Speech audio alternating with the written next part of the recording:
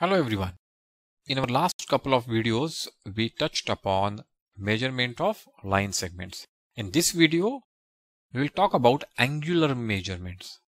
Now we know, let's see, I'm looking in one direction, let's say in this direction. And now I rotate or I turn on the spot and I take one full turn and I again look in the same direction. Then I'm said to have turned 360 degrees. So this is the angular measurement we are doing. We have this angle is called 360 degrees. Now if I'm turning not full rotation, but I turn, let's say, 1/4 of it. So I turn from this side to this side. So now I am looking into this direction. Then I am said to have turned 90 degrees because that is 1/4 of 360 degrees. So 90 degrees is my 1/4 of a turn. It is 1/4 of a turn. It is also called as one right angle. 90 degrees also called as right angle, and it is one right angle is 90 degree. And we know 1/4 is also called as a quarter, and hence 90 degree can also be said to be 1/4. Thus you can see 90 degrees is represented in different formats. 90 degree is called 1/4 of a turn, or one right angle of a turn, or 1/4 of a turn, and we will use these terminologies in many of our sums later. Let's also talk about directions. Now it's a convention to show the up as north and down as south, and right and left as east and west.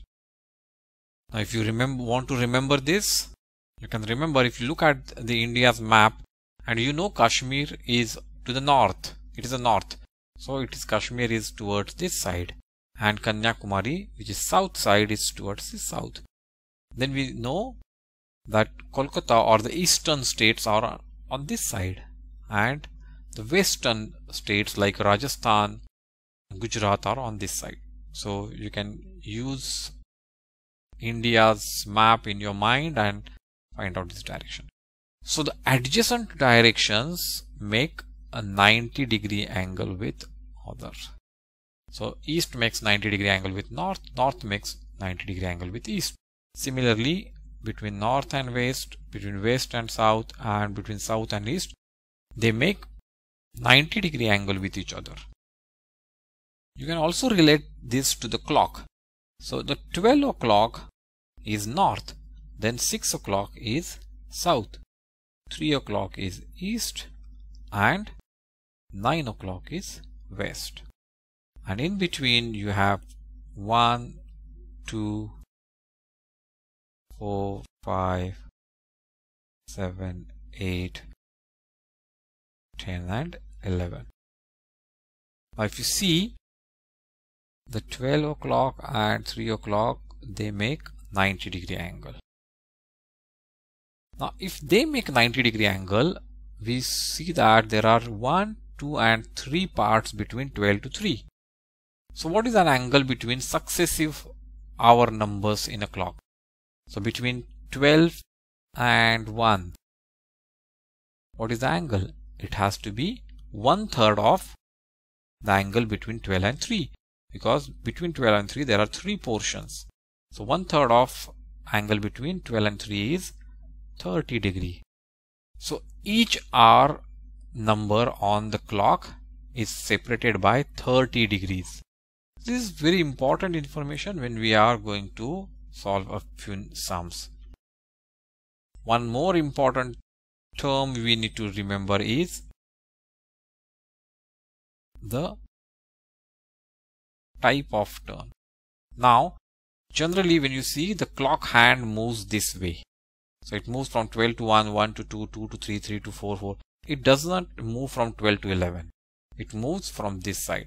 And this is called a clockwise turn because it follows the clock's regular movement of the hand, clockwise.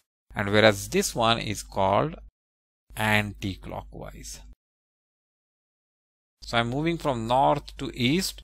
It is a clockwise turn. From east to south is a clockwise turn. But if I want to move, let's say from north to west, it will be anti-clockwise turn. From west to south, it will be anti-clockwise turn.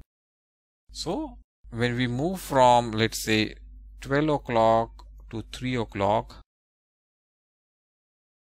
so I was looking here, I moved from here to here, I have traversed 90 degrees. And that's called a right angle.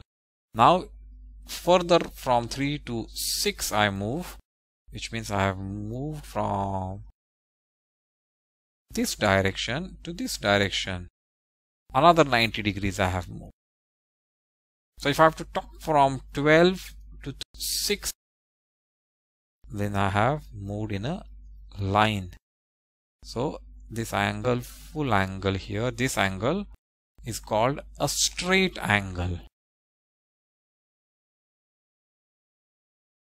So a 180 degree angle is called a straight angle because it makes a straight line.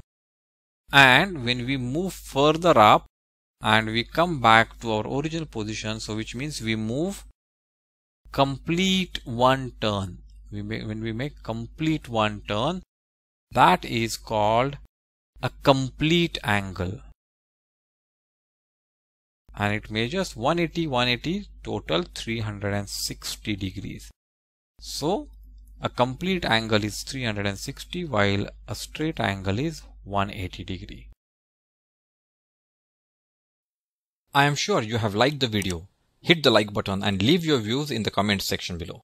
Do watch our other videos on this topic. Subscribe our channel and click the bell icon to get notifications whenever we upload new videos. You may also download the QTube app at the link provided in the video description. Till we meet again, goodbye.